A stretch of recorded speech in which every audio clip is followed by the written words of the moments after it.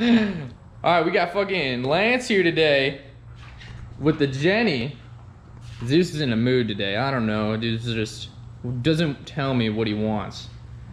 But he's like hunting something. We got the Geni today. Oh yeah. Look at this. We gotta put this. He's got a massive straight pipe, but we're gonna switch to the muffler setup because he wants the rumble. This ISR exhaust, right? Mm-hmm. Yeah. This thing is friggin' nice, so we gotta get this in. Apparently some bolts have been pretty stubborn, so we're gonna jack it up and look, it's Lance. But we're also putting some digital gauges in. It's gonna be sick. We got a Y-band setup to put in. I don't know how to open this hood, but here we go. It's really warm. The 4-straight turbo 2-liter setup on the old Genis. These bad boys are fast. Don't be sleeping on them. Pretty wicked. Gonna get that set up, get her jacked up.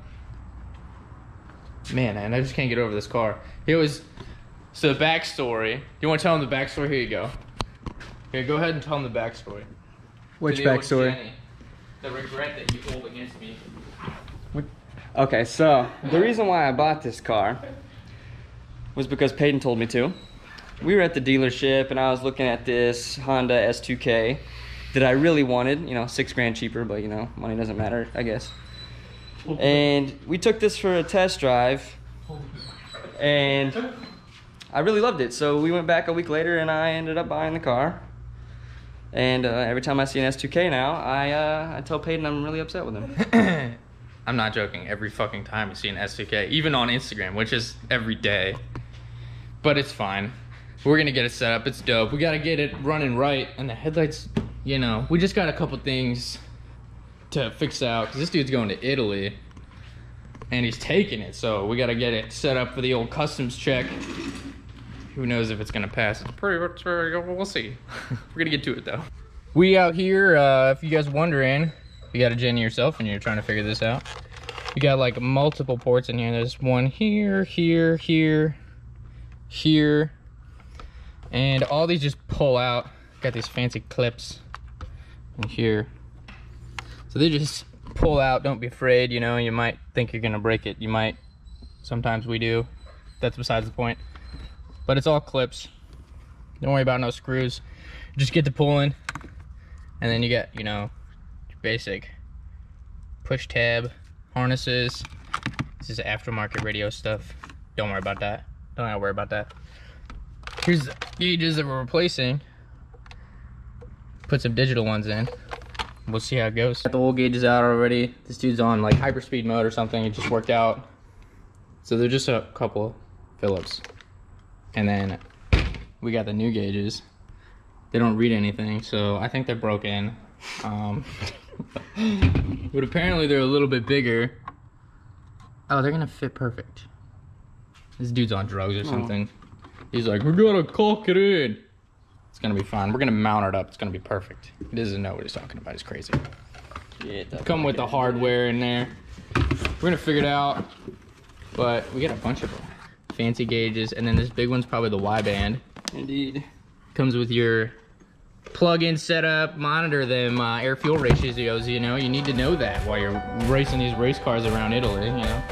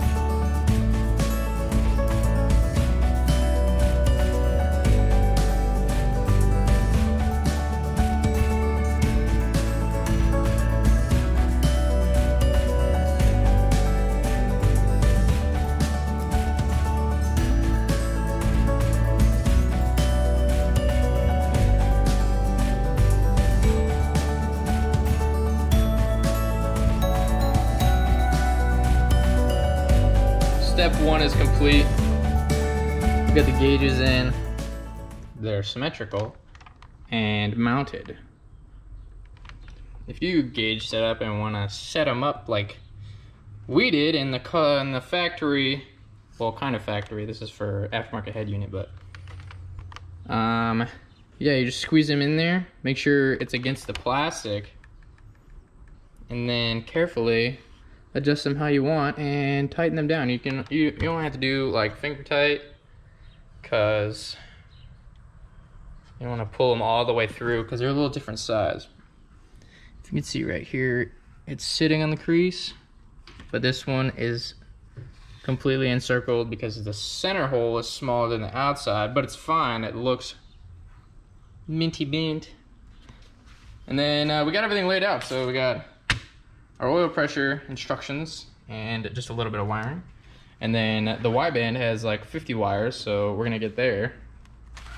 And then the boost gauge. Boost gauge is easy, just run some stuff.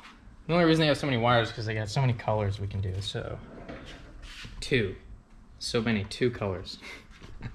How do you feel about this? Feel great. It's gonna go well. We're gonna get to it. It's basic. Remember, when you're doing electrical, take the battery out first. Yeah, guy.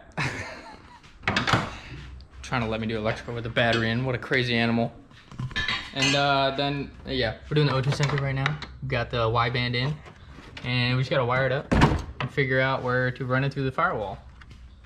And then figure out where to put all the wires. Good thing there's instructions that are very vague, so we got it. All right, we're making a damn mess.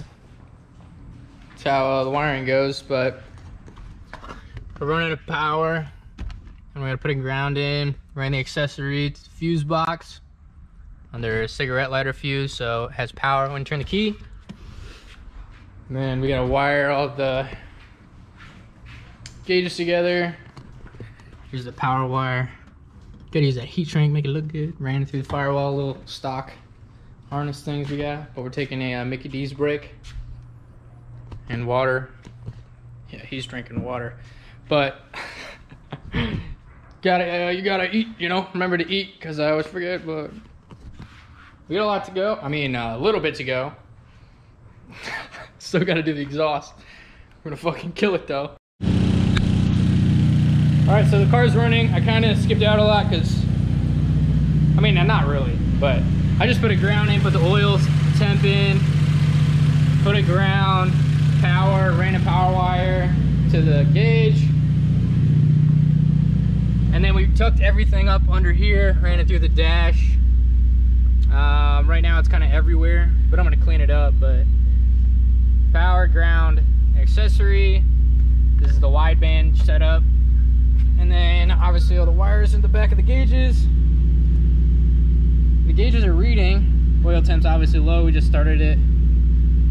Negative boost because it's a tuner. The wideband fuel ratio is actually working. Because, I mean, we totally knew it was going to. We didn't have any guesses. Nothing's on fire, so that's the best part. When you do wiring and you start it up and then everything is like not on fire. And the boost gauge setup. Wired it into here, it's the T. Line goes through the firewall again. There's our accessory power. How's it feel? Feels great. Yeah, it works so far. I mean, who knows when we, you know, push it, but... Do you ever want to plug that back in? What? No, it stays unplugged.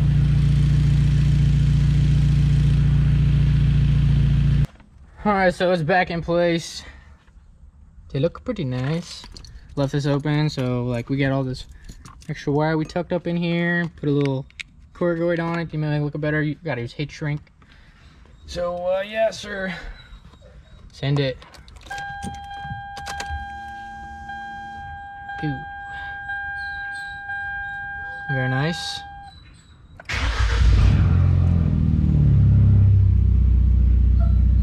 Hey, they came back on. Sweet. Can't see with the camera. Works. good. Yeah, good enough. I'm just kidding, they're perfect.